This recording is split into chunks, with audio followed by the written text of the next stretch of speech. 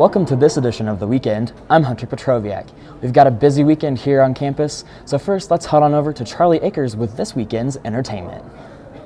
I'm Charlie Akers, and here's what's going on this weekend in entertainment. The Music Man is playing Friday and Saturday at 7:30 in University Theaters, and Friday Night Filmworks presents American Hustle. In this crime drama, Christian Bale plays con man Irving Rosenfeld, who along with his equally cunning and seductive British partner Sidney Poser, played by Amy Adams, are forced to work for a wild FBI agent, Richie DiMazzo, played by Bradley Cooper. The agent pushes them into a wild world of Jersey power brokers and mafia that are as dangerous as it is enchanting. Jeremy Renner's character is a New Jersey political operator caught between the con artist and the feds.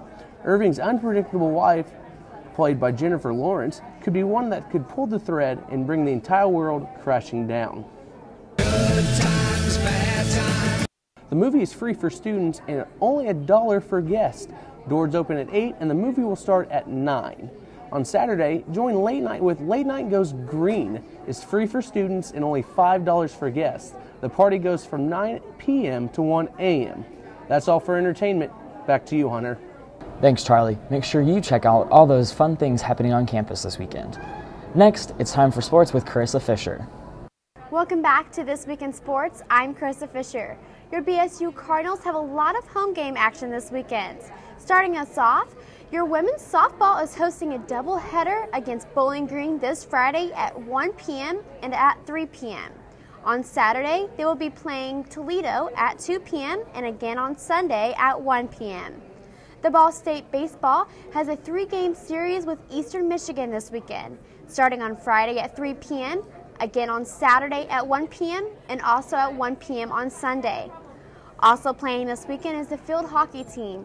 They will be playing on Saturday at 11:40 a.m. against Ohio University, and then Miami at 12:55 p.m., and again later at 2:30 p.m. for an alumni match. Sunday they will be playing Bellarmine at 12 p.m.